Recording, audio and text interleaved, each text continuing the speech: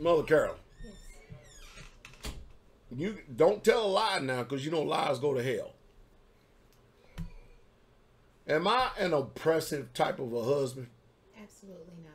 You gotta speak loud. Absolutely not. What kind of other stuff I can use that people accuse me of? Abusive. Am I abusive? No, you're not abusive. You don't love. Not at all. Do I physically abuse you? Never. Verbally abuse you? No. I do rebuke y'all and reprove y'all. I know I do that, right? You're a strong disciplinarian. A strong disciplinarian. If I was a weak man, how would it translate to a woman, and what would a woman do? I'm just saying, you know what I mean? I'm just saying, what would a woman do if I was a weak man? A woman's nature would run over you if you were a weak man. It's in the makeup of a woman. Y'all hear that? That's unregenerated. You talking about the mother of the assembly. In the world, they will call her the mother of the church. Think about that. You hear what she just said? Y'all hearing it straight from her mouth. And she got her head covered on sideways. Come here for a second, Mother Carol. And if any of these women out there in the world, just show your face for a second. Any women out there in the world, you think you know something, and y'all think y'all got something, and you think that my woman she's just a simple old woman that don't know shit. Woo! Wait! She'll light your ass up. Oh, yeah. You women ain't women, you're monsters. Monsters. Minstrels. It's sad. And completely sad. What is your assessment of the woman of the world today? In this world today, Mother? I definitely don't like what I see. She's loud. She's boisterous. Arrogant. Now, wait a minute. I say the same things, but I'm a cruel, vindictive, cold-hearted, insensitive man. But she's saying the exact same things I say. Anyway, keep going. The way I see women and hear, the way I see women treat their men and the way I hear them speak to them, sometimes it just literally shakes me back because I'm not accustomed to that. And then when they see a woman that is trying to line up with the word, with the scriptures, to be meek and quiet and things like that, then she's considered weak. She's considered mousy. She has no mind. All of these types. Oh, really? Things. All you women that have that type of attitude or that thought, let's put y'all in front of Mother Carol. Let's just be honest about it. And let's see how weak and mousy and all this other stuff that she is. I'm going to give y'all a whole new meaning of cut. See, what it is that this generation of women are too masculine. Yes. Yes. Too masculine. And they're really busy being like men. Huh? Absolutely. Do I love you? Absolutely. How do you know I love you? I know you love me because you take care of me. Mm. One, you tell me you love me, Mm-hmm. but you also show me that you love me. Ah. Y'all hear that? If you stop doing but if you stop doing your job as a wife and stuff, what would I do? Get rid of me. There's always others. You see that? And most of you men out there, you'll continue to keep catering to them, putting up with them, tolerating them. I'm going to ask y'all a question. If we start doing whatever the hell we want, what's the most high y'all going to do with us? Yeah, he's going to turn you over to your own devices. Goodbye, good riddance, so the hell on. Now, y'all just heard it straight from her mouth. I didn't put words in her mouth. Shane's sitting right there. A woman of a meek and quiet spirit is a dying breed in this generation. And let me tell y'all this. The way you treat your husband is the way you treat the Most High. Am I wrong? That's correct. I got you holding it, Sirach, right? Go to Ephesians 5, verse 22, 23, and 24. You know, we jump around all the time, all over the place. I'm just trying to get, So what we're going to do? Just get rid of holiness and nobody's going to have nothing to fall back on no more? Because, I mean, holiness is dying today.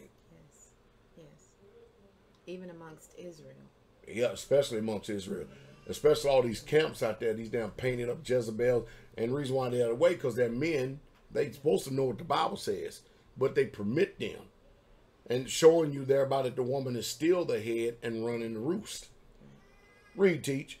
Start verse 22, really. 22. Wives, Yeah. submit yourselves Yeah. unto your own husbands. Everybody else's husband. Your own husband. Your own husbands. How are wives supposed to do that? As unto the master. As unto who? The master. So the wives are supposed to submit themselves unto their own husbands just like they would Jesus. That's what it says, right? Mm-hmm. Is my interpretation off? No, that's correct. And when you lose sight of the order of the way things laid out, your issue is not with the husband any longer. It's with the word of Yah. Read on. For the husband. The husband is what? Is the head. The behind. The head. The side. The head. We coexisting. The head. We're companions. The head. In the way. Head. And that's something. So if you look at our bodies, there's only room for one head up here. If I had another head connected to my damn shoulder, there will be against creation. I don't give a damn what nobody says. Because if I had another head up here, it will be connected to what? One body. If you had another head, which head is ruling that body?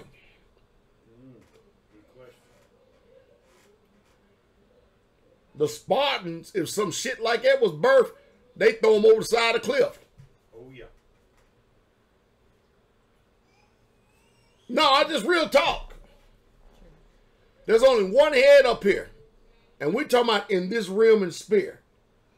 But there's a great head that's above us all.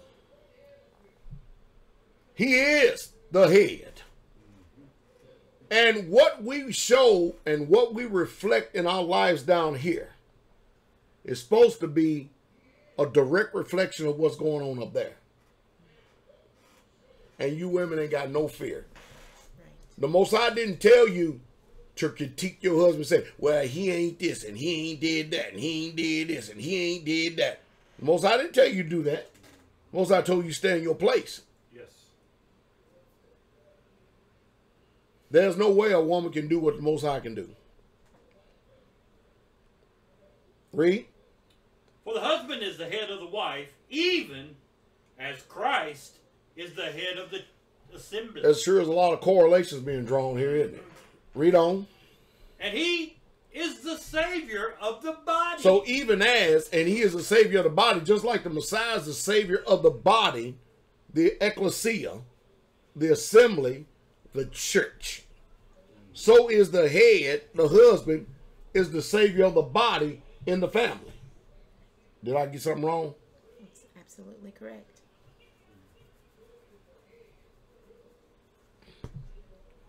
Read. Therefore what? As the assembly is subject unto Messiah. And that's the problem. Today, many of you women ain't subject to nothing except your own will, your own manipulation, and your coercion. And you do that to your husband, and guess what? You're going to be judged on your role in front of Messiah. Read on. So let the wives be. So let the wives be what? To their own husbands in everything. To their own husband in everything. Honey, are you subject to me in everything? You would have to be the answer to that. You hear that? I am the one that determines and decides if she is subject. Not what the hell she say. So all you punk ass men out there that act like you the head, you ain't the damn head. You ain't the head at all. You can't lead worse shit. You need to learn how, and you women need to learn how to submit and be quiet. A woman of a meek and quiet spirit, learn how to shut your mouth.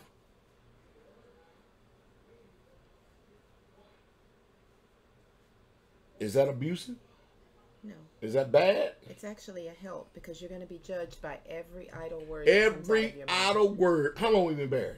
Oh gosh. 35. And I know I'm gonna cut it down between 35 and 37 years. So I think I know how to be married. Some of you in marriage, you'd have threw in the damn towel at the first sign of distress. So don't give me this shit. You ain't got no damn endurance substance. So don't tell me I don't know how to be married. Shut the hell up. You know what I mean? And mind you, as brazen, as brass, as bold, and as harsh, everything that you claim me to be, and I admit that I am. She just got finished telling you that I'm a loving, kind husband, not abusive whatsoever at all. What you gonna believe? By their fruits, you shall know them. Is that right? Read on. Husbands, love your wives, even as Messiah also loved the assembly. Amazing. And gave himself. And gave himself what? For it. Come on. Isn't that something? That he might sanctify and cleanse it with the washing of water by the word. How old was you when I met you? 15. 15. So are you. 15. I was 15. 1953. 15 years old. How old are you now? 54. And we're both 54. That's a long ass time. For some of you people that don't know, that is a very long ass time. That's a long time. Almost our whole life. Man, y'all just, I tell you what, the best thing to do, you just scoot down the road. Go away quietly. Mosey out. Yeah, there you go. Bye-bye. All right, thank you, Mo. You got anything you want to close with on this one? Well, I think that, like you mentioned, not having fear of Yah, because it does take the fear of Yah and the acceptance of his ways and his wills and his law. Your love for him is what causes you to be able to do all the things that you do. So it doesn't bother me what people think, what women say, because our law doesn't apply to them. This is our law. I'm a true Hebrew Israelite and just going to obey the law. Somebody says in here, we both look young. That's because we're not a servant of sin. I mean, I've seen some people today, they look rough. We kept on, me and JC and Brent, we kept saying that today. Look at these people. We're not a servant of sin. I guess we get this youthful look. I mean, think about it. We see some people our age, man, them boogers are rolled up hard. You can tell them that the highway of life has been a pothole, pitfalls and cracks and every damn thing else. Woo-wee. Man. They said, man, we look young. Yeah, I mean, we're 54. Our bodies are probably 44. Could be 40, so I don't know. You be the judge. How many people you know in your family, your natural family, like 54 look like this? And mind you, I just got finished saying on a video, somebody called me ugly. I'm not offended. Somebody got to be ugly and bring the balance. But big him hair. Everybody can't be beautiful. No. Somebody got to be ugly. Yeah. That's what Brother Ugly said. Yeah. Now everybody, he took the name Brother Ugly. He said, now everybody want to be ugly. Now everybody want to be ugly. I be damned. And that's something you can't even be ugly. Because the people want to be ugly. Somebody said, what is the secret? They say Miss Carol. And that's something don't even have. See, I would take that as a slight. Would you take it as a slight? I can't see it. I don't have my glasses. Here, use these right here. You mean tell me you people don't know English and literature? You would type in, what is the secret? And then type in MS? Ain't that out of your world? You should type MRS. Period. No, she probably doesn't know. She might be young. Of a successful marriage. What? We just got finished telling y'all. The secret of a successful marriage is obeying the book. We just got finished reading Ephesians chapter 5, verse 22 through 24. Wives, obey your own husband as the Lord. That's the secret. There ain't nothing masculine about Mother Carol. Nothing masculine about her at all. There's a lot of masculinity about some of you damn people, you women. Woo! Wait! What's this? I just got to telling you, see, obedience. Being in your role. Jesus. All right, thank you, Mom. Shalom, shalom. You people are something else.